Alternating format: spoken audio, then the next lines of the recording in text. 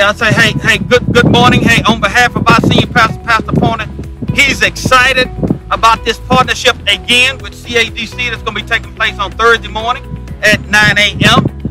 Where CADC is going to be handing out over 1,300 boxes of food products, as well as St. Mark's is going to be handing out 250 food boxes to the first guests to come through the parking lot. So this is the time of need. COVID-19 pandemic, we know the need is great, and our pastor tells us that a church can't consider itself spiritual if it isn't social. So it's our way of giving back to the community.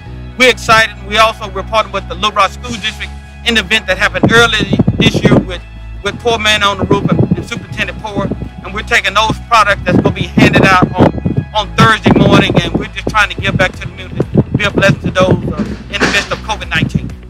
We understood how great the need when we saw people walking through and those coming through with wagons and that type of thing. So it let us know just how difficult, how great the need.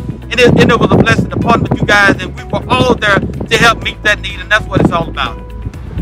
So how exactly are people supposed to get into the district? Hey, you need to enter off of our youth center parking lot off of 10th and Taylor Street. So that's the entrance that you need to enter from, and there you'll meet the representative from CADC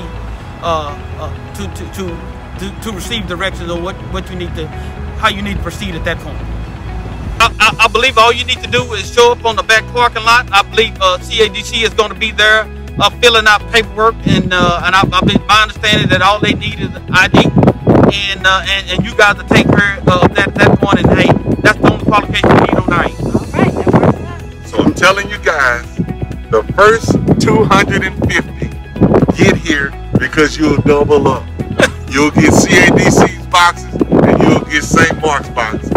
So you want to come, bring your ID.